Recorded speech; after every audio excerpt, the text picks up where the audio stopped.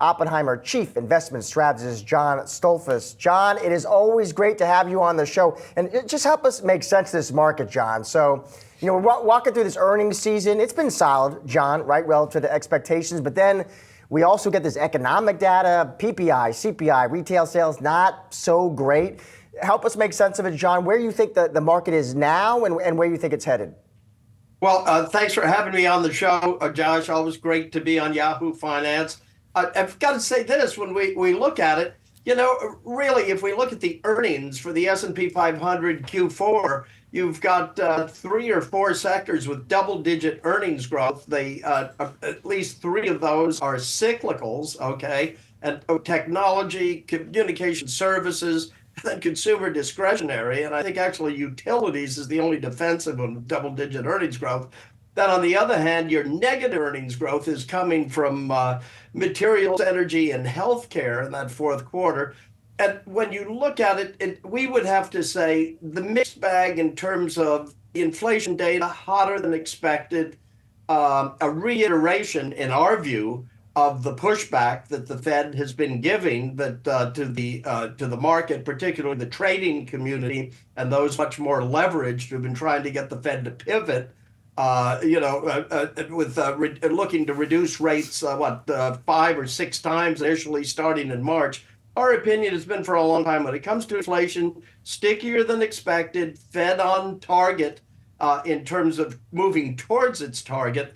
And with expectations, the Fed will likely not push the economy into a recession because it's being remarkably gentle, considering that it's already been through 11 hikes and 5 pauses thus far in a cycle that began in March of 22. So the kind of numbers that we're seeing today, especially as a speaker before me just said, with seasonality, volatility, and then a transitional time when you're liable to get mixed reviews, so to speak, not surprising to us. And if anything, we'll stick to our guns here.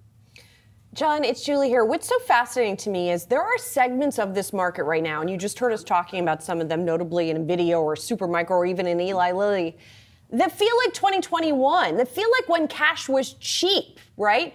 That there was a lot, that people were just like throwing their stimulus checks into the market. And certain parts of it feel like that right now. What do you think that's a function of?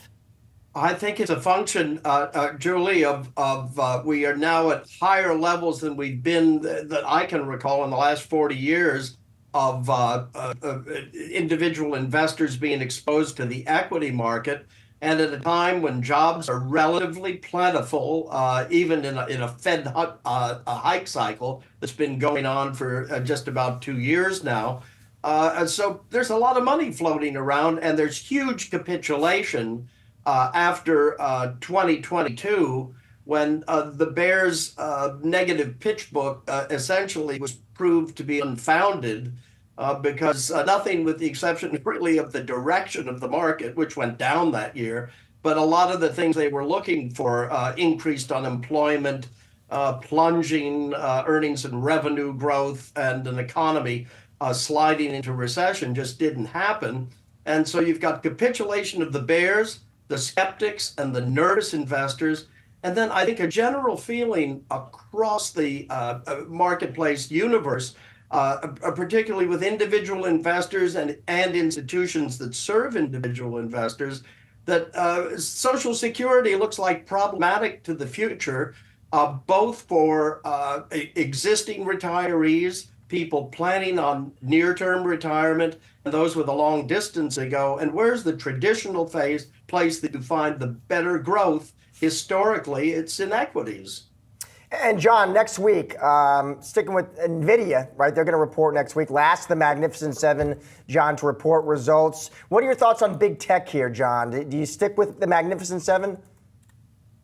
I think that you do stick with the Magnificent Seven here, particularly if you got in at an earlier date. Why take profits if it's outside of a retirement account and face high taxes on your holdings? We would think for those who haven't gotten in, you don't want to back up the truck here on the Magnificent Seven, but rather realize that the broadening of the rally here across other sectors, growthier value sectors related to things like consumer discretionary, industrials, places that are likely to see some pickup in this election year. Also, as the economy, we believe, will prove to be continually resilient, if not robust. And we're not looking for robust. Resilient is what we want to go for. We just think there's opportunity. We did see the smalls and the mids get hit hard today. They got hit hard on Tuesday. That's still inconclusive evidence that they're going to be places to rush towards.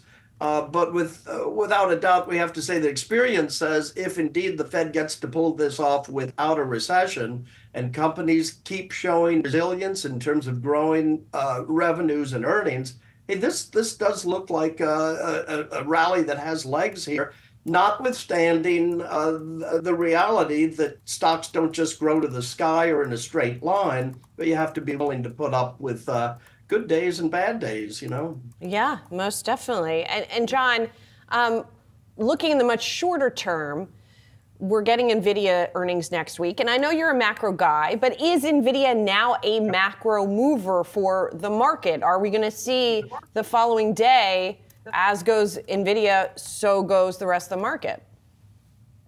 Well, Julie, the firm does not let me comment on individual stocks because I manage money for the firm, and they don't want me to be pitching my stocks. But I can say this, related to technology, in those areas that are significantly exposed to near-term, intermediate, and longer-term AI, we have to say we think they're still in the sweet spot. Earnings are likely to show continued improvement. Occasional misses on a quarterly basis when the analytical community gets too enthusiastic about them. But the overall trend looks like this week will probably continue some positive numbers, if not extraordinary. But you never know. You never know. John, thank you so much for joining the show. We always love having you. Have a great weekend. Thank you. Same to you all.